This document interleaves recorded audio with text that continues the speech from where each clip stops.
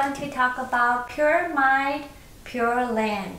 How do we take rebirth in Amitabha's pure land? We must have a pure mind. The pure mind is without afflictions and without attachments. It is our true mind, the compassionate mind. Today we will use 3 sutras to describe this pure mind. The Vimalakirti Sutra, the Awakening of Faith in Mahayana Shastra, and the Contemplation Sutra. It talks about 3 kinds of mind in all these 3 sutras. Let's first talk about the Vimalakirti Sutra. It says Bodhisattva can create their Buddha field or their Buddha land. What kind of Bodhisattva will create what kind of world? For example, a Bodhisattva with the mind of positive thoughts, when he attains enlightenment, living beings free of hypocrisy and deceit will be born in his Buddha field. So if a Bodhisattva's mind is always positive, he will not have anyone who comes and be negative and deceiving. If a Bodhisattva have the mind of high resolve, which means he really wants to be awakened and not be deluded anymore. When he attains enlightenment, living beings who has harvested merits and virtues because of their high resolve will be born in his Buddha field. Lastly, if a Bodhisattva have the mind of virtuous application, when he attains enlightenment, living beings live by all virtuous principles will be born in his Buddha land. So what kind of people are surrounding us is all because of our mind. If we are always generous, we will attract generous people into our world. If we are always patient, we will attract people that are tolerant in our world. If we are always angry, then we attract bitter people in our world. It's all tantamount to our own mind.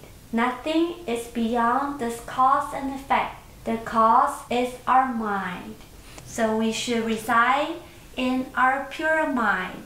Shariputra heard this. He thought to himself, oh, Shakyamuni Buddha, the Buddha of the Saha world, he must have some impure minds because the world is so corrupted and impure. Our world right now. Then Buddha put his foot and his toe on the ground. All of a sudden, Shariputra, he sees the world that Buddha sees.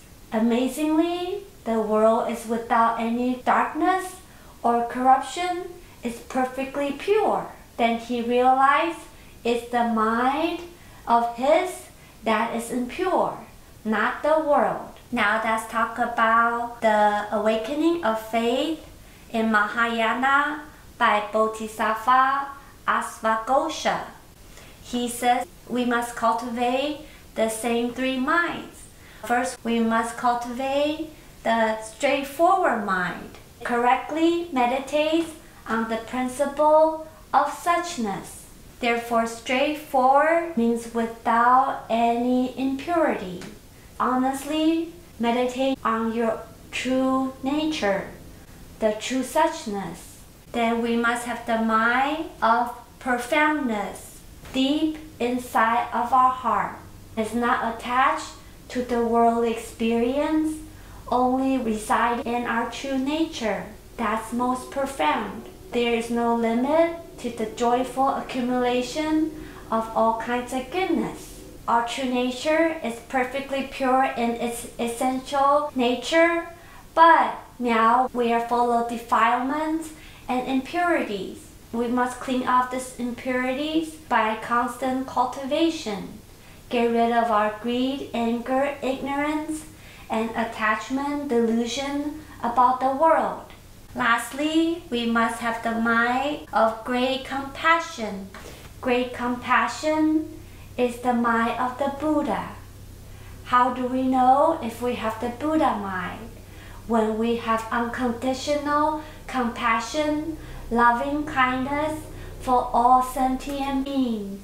The sixth patriarch of Zen Buddhism, Huineng, when he was first giving the bowl and the robe by the fifth patriarch, people were jealous of him, chasing him.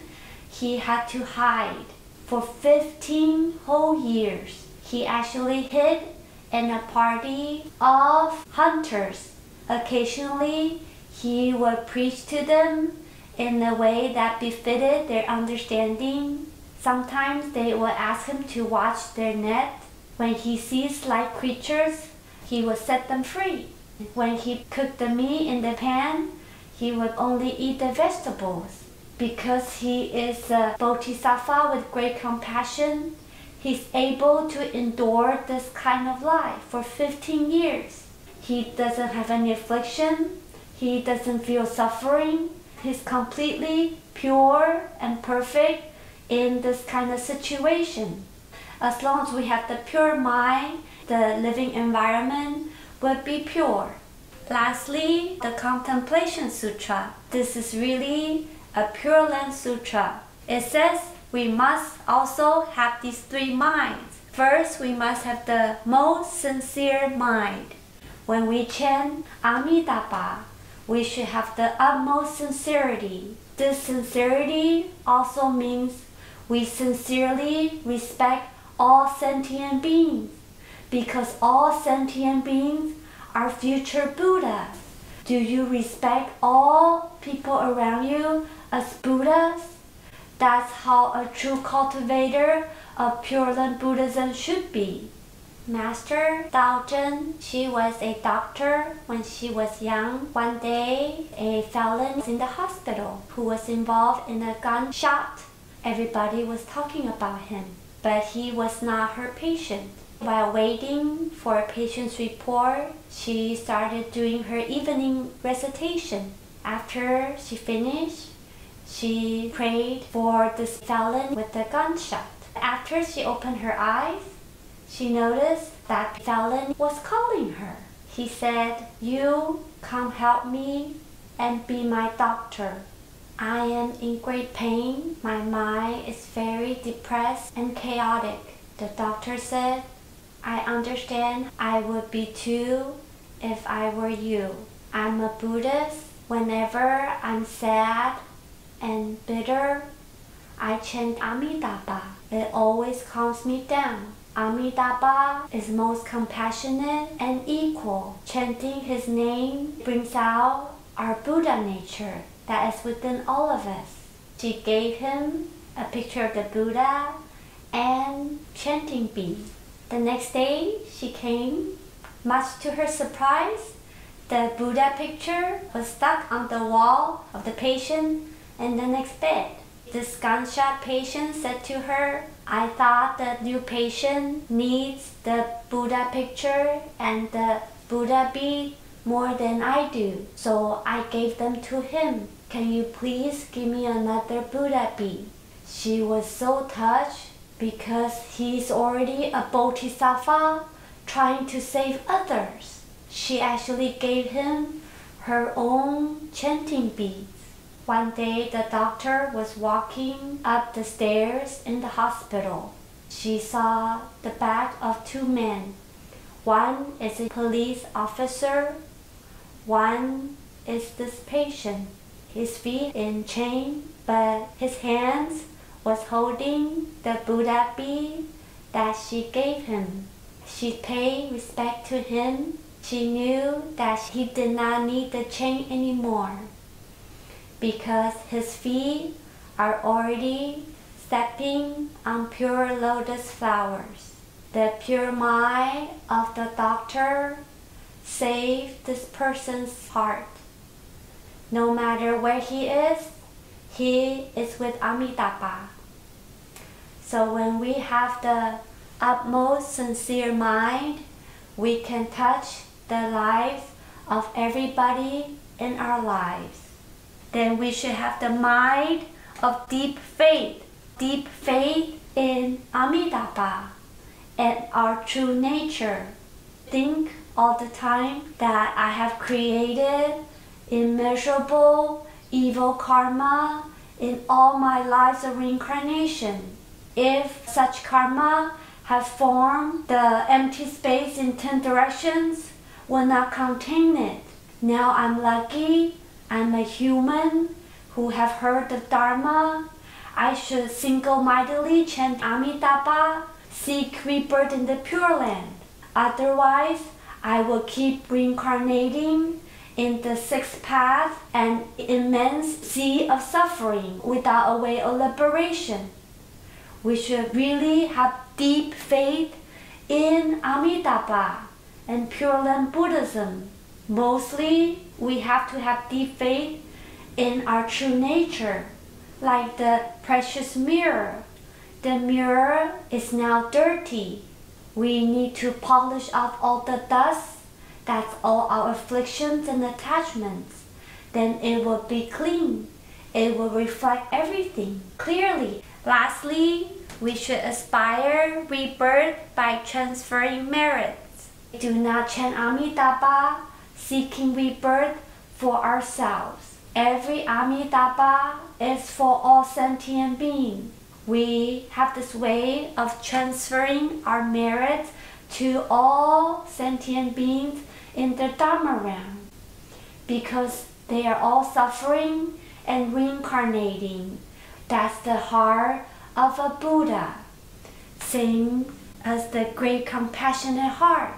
This is what our Buddha mind, our Bodhi mind, looks like. In Tentai Buddhism, it's called the threefold contemplation in one mind. Threefold contemplation, the void meditation, unreal meditation, and mean meditation, all contained in our one true mind. Void meditation is understanding the emptiness of all things. When we have high resolve, want to be liberated, seeing things clearly, not be deluded and confused by the world, we have the profound mind to be liberated, and we have deep faith in our true nature. When we deal with our personal affairs and business, we should have high watchfulness, not be swayed or confused by the external conditions. If we are having favorable conditions, we are not attached. In unfavorable conditions, we are not angry. Then we want to have the unreal meditation, which means we still have an unreal existence in the world. Even though everything is empty in nature, but we still have a life to live. Life of a bodhisattva is to have virtue, great compassion, and chant for all sentient beings. Balance, emptiness, and existence, then it's the middle way, the mean. Then that's the mind of pure positive thoughts, straightforward mind, and most sincere mind. Why do we have to wait until our life is up to go to the Pure Land? It's just now having the three minds or one mind. Chanting Amitabha, it is already the Pure Land, right here, right now. Our lotus flower is already full bloom. Now is the New Year's. Hope everyone will make the resolve to build a Pure Land in your life right now. Then you'll definitely go to Amitabha's Western Pure Land, because your mind is in accordance with Amitabha's mind. In conclusion, it is your mind that becomes a Buddha. Nay, it is your mind that is indeed Buddha. Buddha is not Amitabha saving us. That's outside of our mind. The Buddha is you. When you have this mind, the pure mind, the pure Buddha essence, the pure self-nature, you are the Buddha. It is your mind that is indeed Buddha.